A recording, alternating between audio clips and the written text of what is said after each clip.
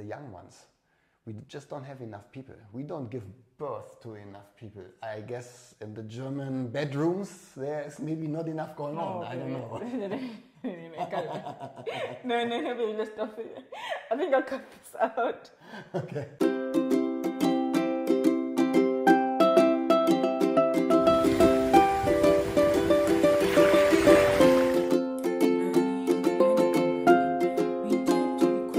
Hello out there. I go by the name of Cindy Petronella and welcome to my channel. If you are seeing me for the first time, welcome into my spaceship and do subscribe, alright? And those returning, the regulars, mwah, it's mega love from me. I really appreciate it, and the lovely messages, they really make me smile. Alright, so this video is a continuation about the video that I did a few days ago, and I'll just get right into it. I'm going to touch up on 4 things on this video today. The shortages of skilled workers in Germany, the high demand jobs in Germany, and the job seeker visa, and the last, the nursing sector. Guys, in Germany right now, there is a shortage of qualified workers. I don't get it. Like, Germany is the best country in the world and there is not enough people. So I thought, like, let me ask somebody who is German and maybe they could really explain to us what's going on. So I had to call my husband and to just enlighten us what's really going on in Germany. So my love, please have a seat. Hello out there, hi. Hey. So can you please tell the people out there who do not know what's going on in Germany with this high shortage of qualified skilled workers?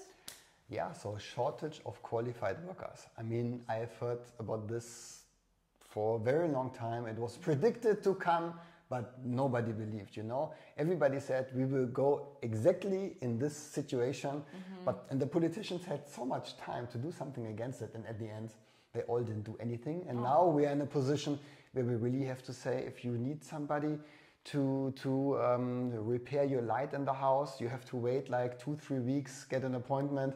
If you want to build a house, we have shortage of people everywhere.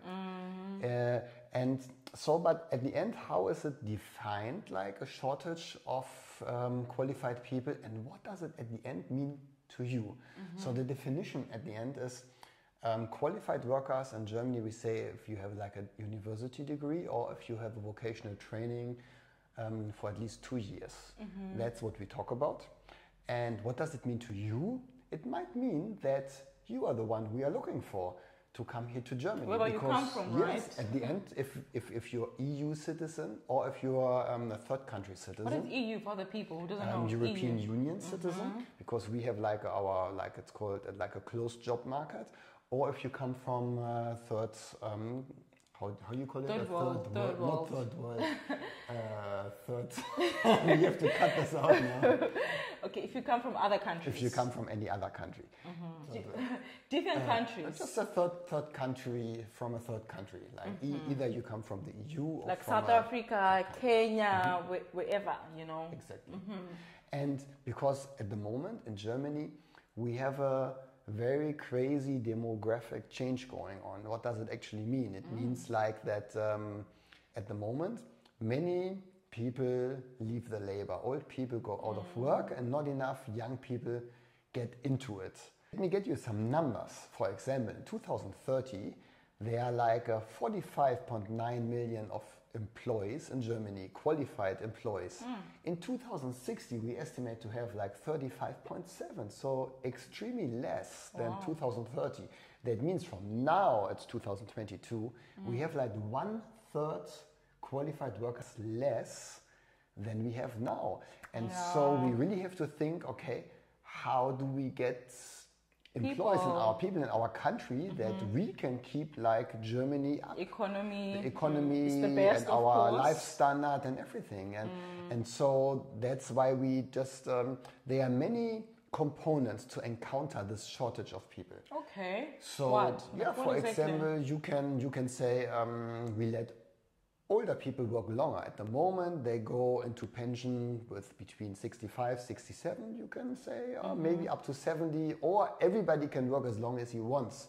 This is not possible in Germany at the moment, for example. Or, for example, women who are just starting to have a family, to integrate them in jobs quicker. This you can That's not good. but you can do it, for example, if you would say, okay, if the husband stays home, he has to be supported by the state with a lot of money, so the woman can work. Otherwise, it probably doesn't work. Depends on what kind of job everybody has at that moment. But there are many, many components and ideas how to encounter this shortage of jobs. And the biggest one is like the immigration of people from other countries. Yes. And for sure, you want to come here, so you want something from Germans, and Germany wants something from you. So we have to, we want something, we have to give something.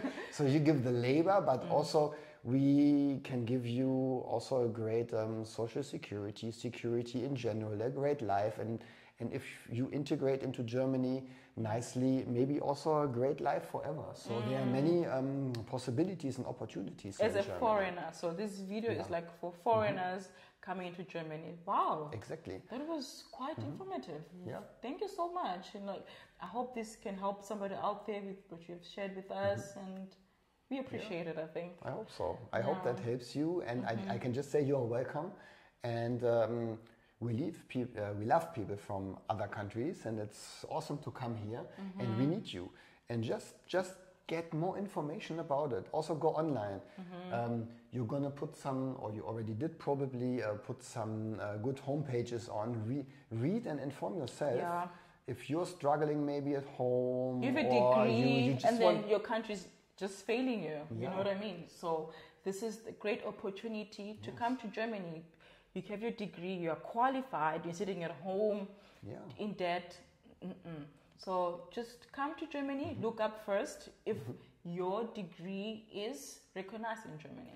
Yeah, also this is always a topic. You know, Germany sometimes thinks we are the best, but for sure we are not.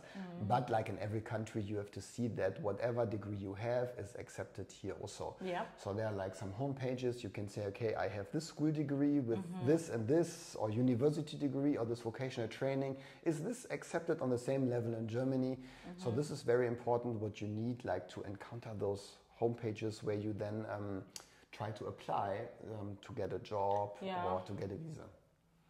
Wow. Siu, I love you. Thank you. Thank you so much. You're welcome. That means a lot. And I hope you can share some light, as I said before. And yeah, this is a good intro. Now we know they need you guys. They need qualified workers in Germany. She's going to explain to you a little bit about really high demand jobs in Germany, where we're really looking for people. Guys, the list is endless, but I'll share a few high demand jobs in Germany.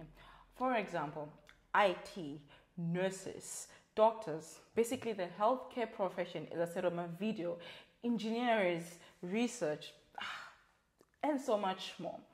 You can apply this visa, okay, and you could be granted 4 years of this visa, or it depends on what contract you have, you know, maybe contract is for 2 years or 1 year. It depends. And guys, please, please, please, please read your contracts. It has to be a valid contract with signatures and proof of degree. If your degree is original, you have to prove that. And I was gonna say this for people out there.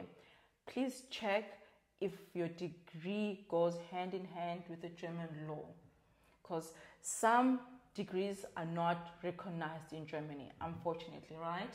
Yeah, and I think we can now put here, let's see if this works later, the homepage again, where to check if your degree is accepted in Germany also. And let's say you don't have a job, I can show you some links right now on the screen again. You know, yeah, we'll do that. Whatever. For example, like LinkedIn, Stepstone, Kimeta.de, Indeed.de. There's so many links. I'll put them on the screen, of course, and put them on the description box. All right, my love. What else? Yeah, also, you know, we always differ. Like, we have a lot of high demand jobs, and some are only for people with a university degree, and some are for people who have like a vocational training. So in Germany, the definition of a vocational training is like you do it 2 or 3 years. You go, like for example, in a bank or as an engineer in a company, and you learn whatever you have to learn for like 4 days a week, and 1 day a week you go to school. And also there are exams and that stuff. So it's like a dual system. You have theory and real work, practical stuff together. So that's a definition in Germany, but I know it's a very special thing what we have here in Germany. In many other countries do not have it exactly like this. So also here you have to look if whatever you have done, if you might have worked in a bank for 5 years, if this is enough to be called also like it's called a Fachkraft, like a qualified worker in Germany, and if this is accepted.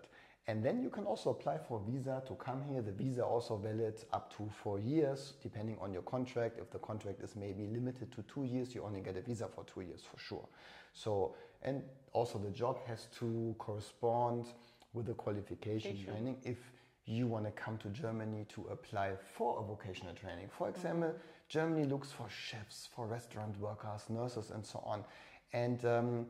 And there's a difference. You can also come here and do this. It's called Ausbildung, this vocational training, like, 3 years. In English is apprenticeship. Apprenticeship, yes.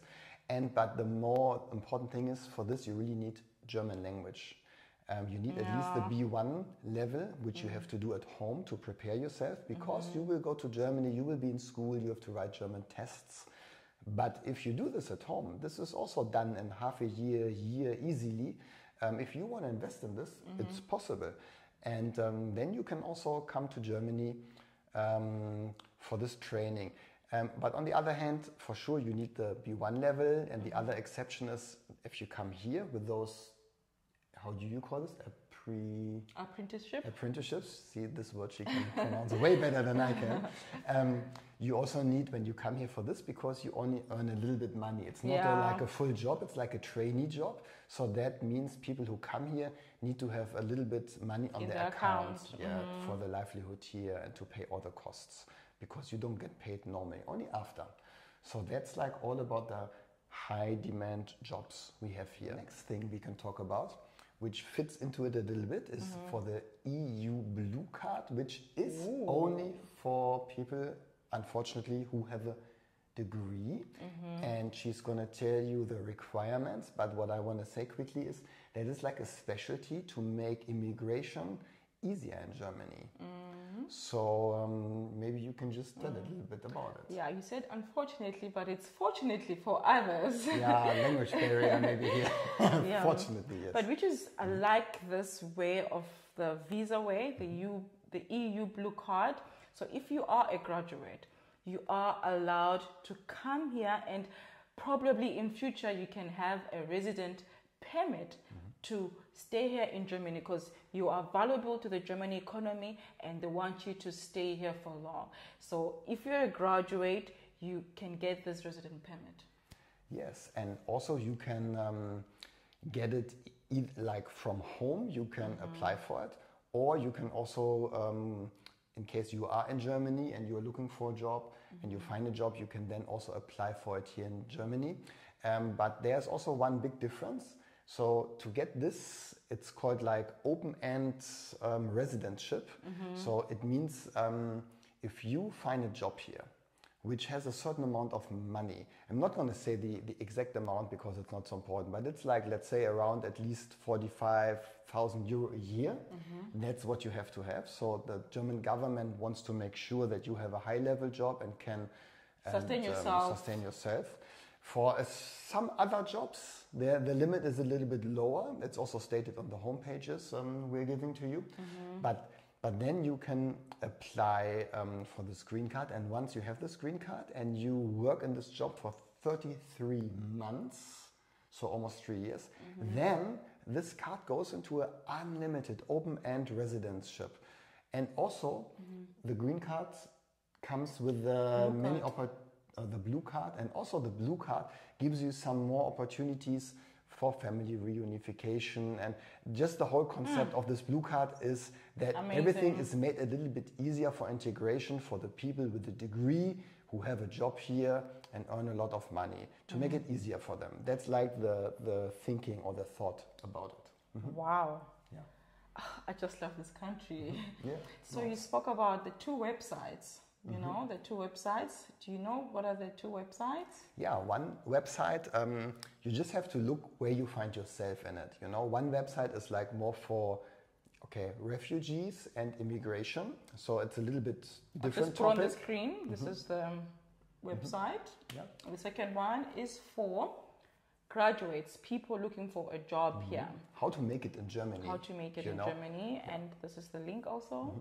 Yeah, and there's a lot of interesting information, also all we say about it, and also with all the exceptions, because we cannot cover all of everything. You know, some come from the EU, some now listening from Africa, America, Africa, whatever. And for many countries, there are exceptions, depending on where you come. Also with some countries, Germany has special agreements to make immigration easier, maybe sometimes only for certain jobs. So to really go in detail, then at the end you have to look. But what we want to give you is research. But what we want to do is like really motivate you and just open your mind to there are many possibilities in the world to change life. A lot. Yeah. It's nice. Wow, guys, if you're not thinking of moving to Germany, I don't know what you're doing right now. So as you said, or as I said, there's so many possibilities here. Amazing life in Germany. So number 3, I think this is like quite popular one I've seen on the internet, the job seeker visa, let's say. So let's say you are at home right now. You have experience and also a degree. You are sitting at home, and as I said before, your country is failing you, or you cannot get a job. You can apply for a job seeker in your nearest embassy, German embassy, and they can grant you a visa, and you can be here for 6 months and look for a job. But you need to prove that you can sustain yourself in Germany for 6 months until you get a job, let's say. That's amazing. Like, hey, what else can you want? No, it's awesome. And also it's for people with a degree, but also for people with experience and vocational jobs with vocational requirements. Qualifications, yes. And that's quite cool. The difference is only when you have a vocational qualification instead of a university degree, you have to show that you have some German skills also. Oh, yes. That's a little bit more difficult for sure, but also it makes sense. Probably it comes from because when you have a university degree, we have also many companies here in Germany, big companies, they need English-speaking people. That's probably also the reason. But if you come with a vocational training, work in a German bank or in engineering or construction, for sure, then you need to speak German. Yes, that's true. That's like the reason. But when I say this out there, of course, in Germany, there are English jobs, you know, because I have friends who cannot speak German at all, Italian, Spanish. They work in an English job in Germany, which is exceptional. But most of the jobs, you need the German language. Yeah, unfortunately, fortunately, but if you can speak English, let me say, you have a little bit of advantage because the German language, there's like 10% of English words. So if you speak English, you're a bit at an advantage, yeah? Yeah, and let me also say at the end, for sure, also maybe to get into the market, English is very important, is very good. But at the end, in every country, it's always good to speak the language they speak in the country. Because for immigration, for friends, to go to a supermarket, to go to the doctor, just to feel home and to feel better. That's part of the immigration, integration. So it's important. So that's part of integration. Sorry. No, fine. Continue. But so once you really decide to go to Germany, for example, you should start learning German as quickly as possible. And then also the rest will come by itself. You know, once you're here and you listen to it every day, you learn very quickly. So don't be afraid. The first I'm an months example. You are. And she's on a great B1 level now. I passed my exam. Yes, I'm awesome. so excited. Oh, can you believe it? I never thought I could speak this language. And look, I can speak it. I can write it. It's nice. That's crazy. But if I can do it, you can also do it. I'm sure. And the last one is the nursing sector.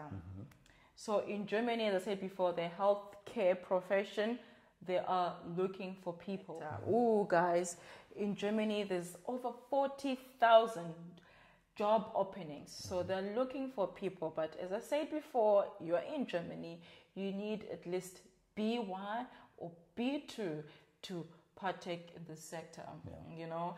And I had somebody, she said, hey, I had somebody from Instagram, she said, hey, I love to be in this industry. I take care of elderly people. I love kids. And she's part of the au pair world.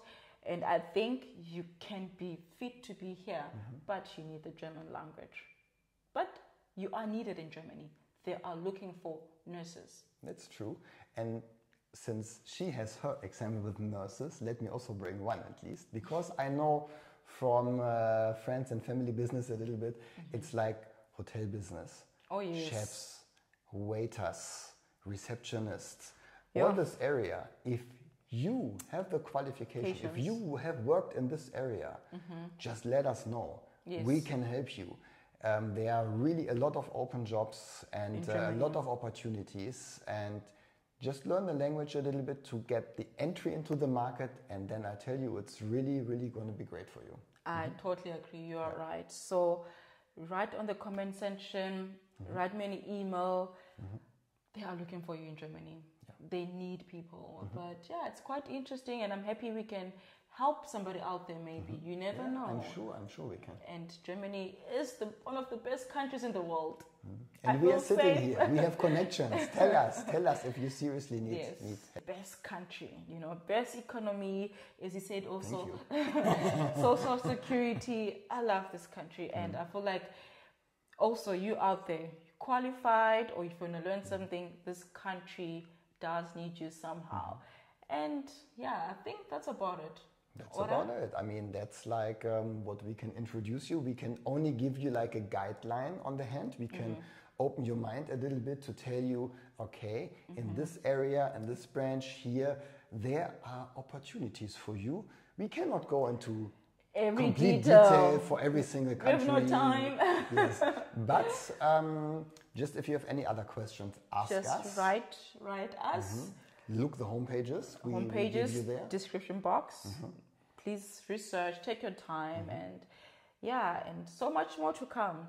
Another series is coming next week, and so much more I want to share with you guys. And my last word is, sometimes you just have to move and just go risk and just do something. Start it. Just start it.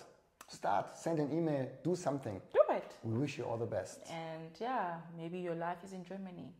You never know. It's not so bad, huh? Not so bad, of course. But thank you for watching, and see you next time with more information. You never know. It can help you out there. And mega love. And thank you for coming, actually. You're welcome.